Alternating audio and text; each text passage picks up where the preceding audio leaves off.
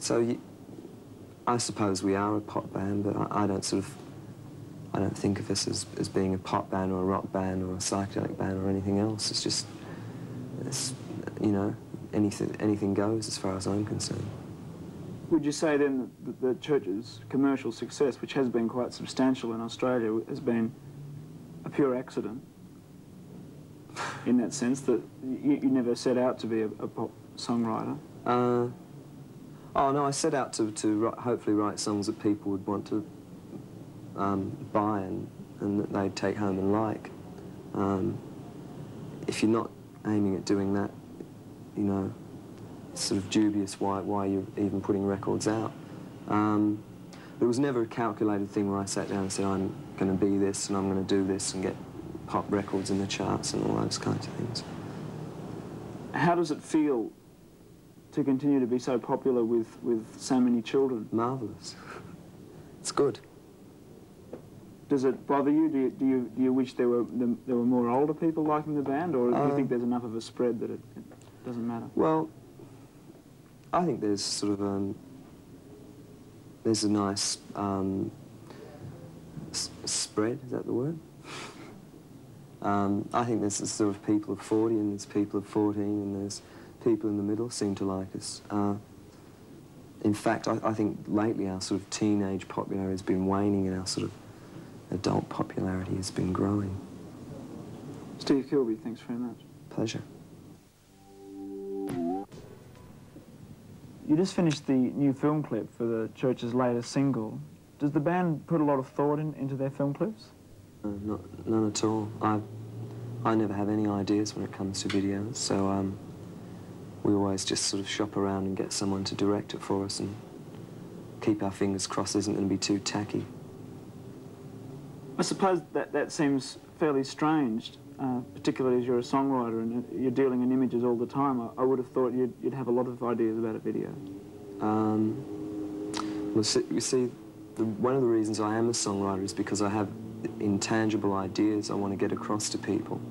And the last thing I could ever do with those intangible ideas is sort of put them into a kind of a visual format.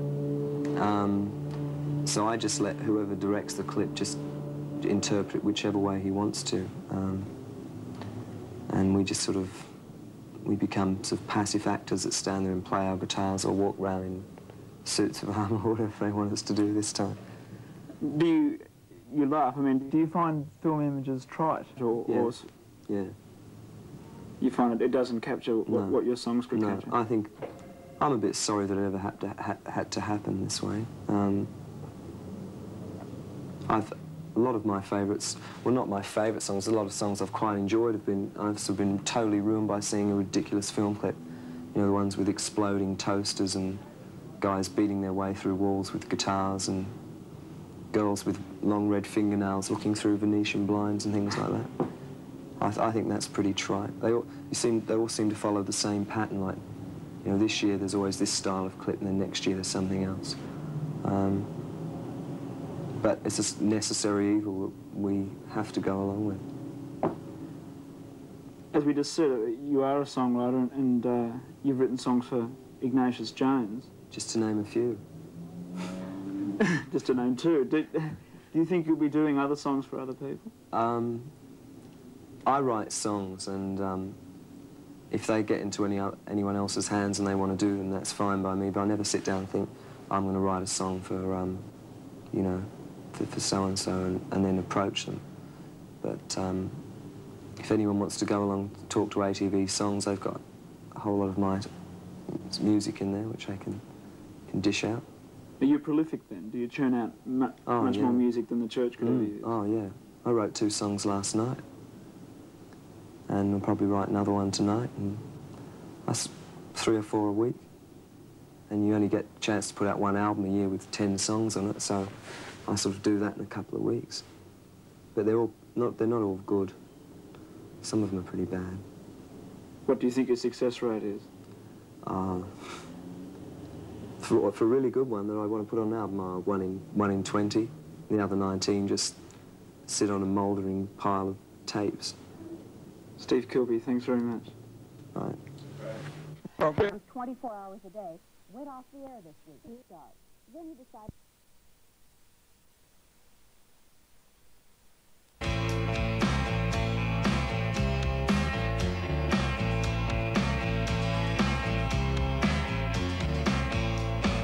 I was taken by surprise when struck by lightning you arrived. Wide-eyed, two-faced, three-legged, you begged mercifully to get in. I said no, I've changed my mind. I think I know your kind. So I changed my mind and said, welcome stranger, get in and close the door. Give me your hand, but don't ask me for more. Untied shoelace, unshaved straight face, piercing eyes, still asking me for more. I said no, I've changed my mind. I think I know your kind. So I changed my mind and said yeah, taken by surprise. Oh yeah, taken by surprise.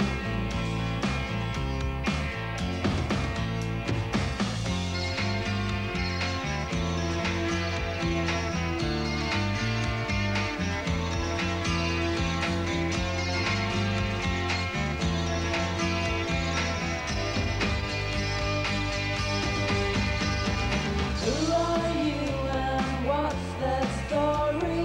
Why pick me and my hospitality? I was taken by surprise when struck by lightning you arrived. I said no, I've changed my mind. I think I know your kind. So I changed my mind and said yeah, taken by surprise. I said no, I've changed my mind. I think I know your kind. So I changed my mind and said yeah, taken by surprise. Oh yeah, taken by surprise. Oh yeah, taken by surprise. Oh yeah, taken by surprise.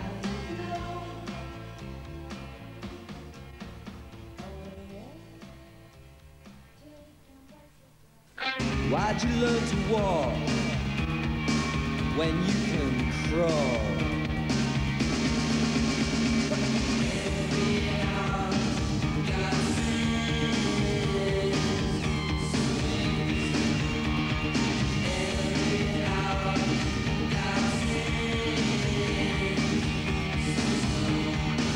You steal